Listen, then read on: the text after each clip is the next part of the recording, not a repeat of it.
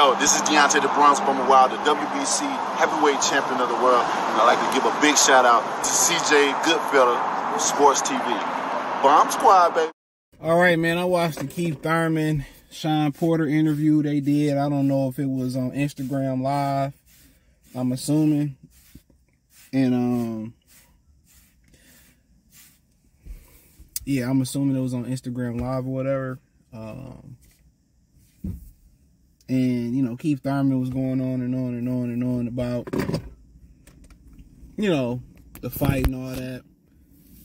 He said he was 172 pounds to start camp and, you know, kind of having the, what is it, the 8-pound weight advantage and not having to cut all the way down to 147 pounds. He also talked about this fight being more attractive than the stay on this fight. And I want to pause on that for a minute. Not a New York pause, but just regular pause. And this is why you really gotta pay attention and watch the whole interview. I be sending Kobe interviews. That motherfucker be like, just tell me what part to go to. No, you have to listen to really get the totality of to really understand the entirety of it and really get the vivid picture of it. He said that this fight was more intriguing to him, right? But going down later in the interview, he said he didn't know who Tszyu was. So Tszyu was like, it took you 3 days to pick the fight. He said it took you 3 days to pick the fight. He said, well, I didn't know who you was because I had to do film on you. And I think the reason Keith Thurman took this fight over to stay on this fight is because he didn't want to make the cut from 172 down to 147. And also, this probably was going to be a pay-per-view fight and do better numbers. And that's fine. So, you know, and they went back and forth and Keith basically saying that he couldn't even knock out Mendoza and Mendoza. Basically, Keith said he gonna dance on him. Keith said he gonna dance on him. That's what Keith said. Keith said he gonna dance on him. You know. So Keith basically said he gonna move, and they went back and forth, and Tszyu said he gonna knock him out, and for the most part, he said he didn't even know who Tszyu was. Think about that for a minute. He said he didn't even know who Tszyu was. So with him saying that he didn't even know who Tszyu was, is wild. He said he watched film, and then, you know, 3 days later, according to Tszyu, you know, he said he'd take the fight. And Keith Thurman basically went in there and said that, you know, Pacquiao was about to quit in this fight, and Pacquiao team was thinking about stopping the fight, and that we don't know what he talk about, that he got dropped, but he smiled when he got dropped, and you know, so he was just talking a lot of shit to Tszyu. A lot of it.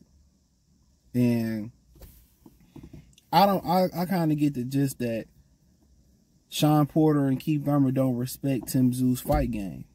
That's what I kind of believe. They don't respect his fight game. So, they don't respect his fight game, and I think Tszyu got something to prove. And he said, well, you couldn't knock out Mendoza, and Mendoza was moving. And, you know, that, you know, he's just probably trying to berate him, and he ain't Tony Harrison. He ain't gonna lay on the ropes. And, you know, Keith Thurman talking about, I'm hungry. Tszyu was like, you ain't hungry. And, you know, he said, you ain't had a knockout in over a decade. He said, Keith Thurman ain't had a knockout in over a decade. And when the last time he dropped somebody, too? I think he dropped Barrios, didn't he? Did he drop Barrios?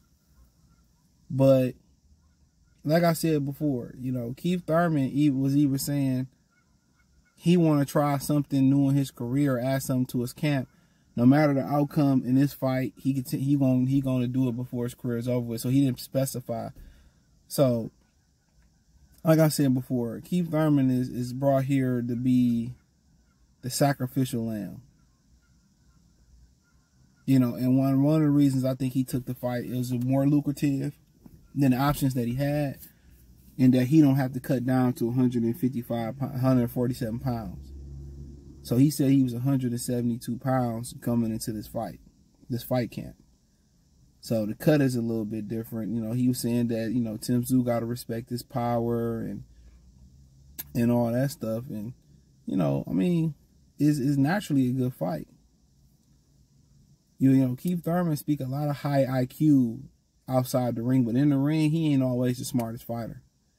And like I said, in that Pacquiao fight, that exposed him, that he refused to throw a straight right hand against a southpaw. It took him 6-7 rounds to figure out to throw a straight right hand versus southpaw. He fighting a guy, Manny Pacquiao, who's known for getting to point A to point D with straight punches, and you throwing looping shots.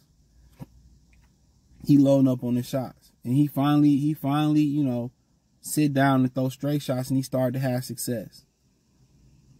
So he walking Pacquiao down, you know, killing Pacquiao with a 1-2, popping his head back. Then what Keith Thurman do? Keith Thurman pop his head back, he take a step back. Literally in that fight. Keith Thurman pop his head back, he make a small adjustment, he take a half step back.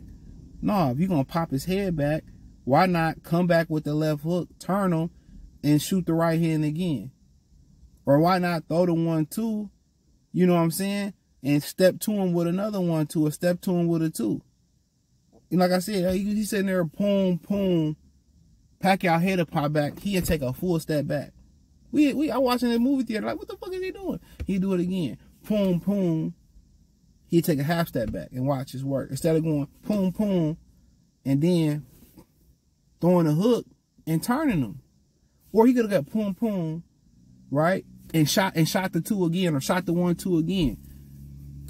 For a dude that love to throw the hook, he went boom, boom, step back, watch his work. Instead of going boom, boom, boom, and turning them. I'm like, this motherfucker ain't that smart. That's what I'm thinking. Like, dog ain't that smart. That was just me watching the fight. He sounds smarter. He sounds smarter outside the ring than he fight. And I think Tszyu doesn't get the respect. I don't think Sean Porter really respect this game, and I don't think Keith Thurman respect this game. And Keith Thurman is thinking he about to box him and do some things, and you know, but we'll see. We'll see. But it sounds like one of the reasons Keith Thurman took this fight is not to make the full cut down to 147. And the question is, even if he wanted to go back down to 47, could he? See, Tszyu fighting 1 pound above his weight. That ain't shit. He fight 1 pound. He fight 1 pound above his weight. So, you know.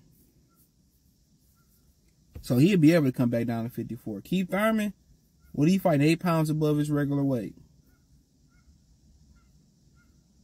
Keith might be more powerful. Keith might have more energy. But the problem with it is Keith got rust.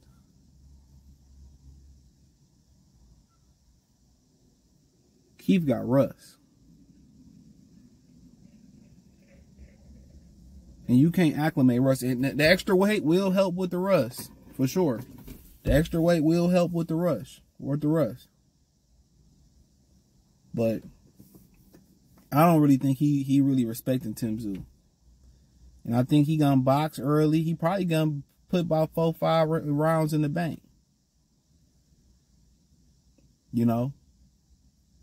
But the problem with Keith Thurman is, if he box like he boxed from round 1 to round 6 to round 7 to round 12, Keith Thurman still be undefeated. Probably one of the best fighters in the world.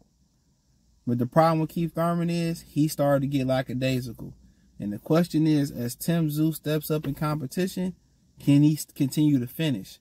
See, that's what Terrence Crawford is able to do. As Terrence Crawford step up in competition, he still finish in top competition. As Better BF step up in competition, he still finish in top competition. As Tszyu Inoue steps up in competition, he's still stopping top competition. Tszyu, you didn't stop Brian Mendoza. You did beat him up. Let's see if you step up in competition with an old rusty man if you can continue to stop top competition. So, not too many guys can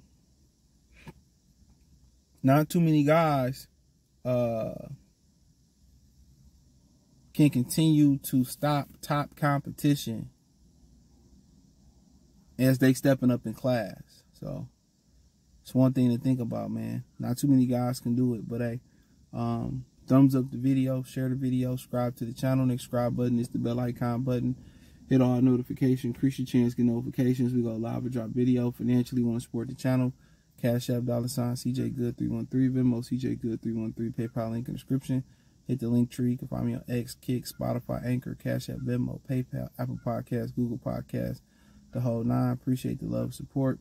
Let me know what you girls and guys think in the comment section. Check out the Box News playlist for more videos like this. Peace.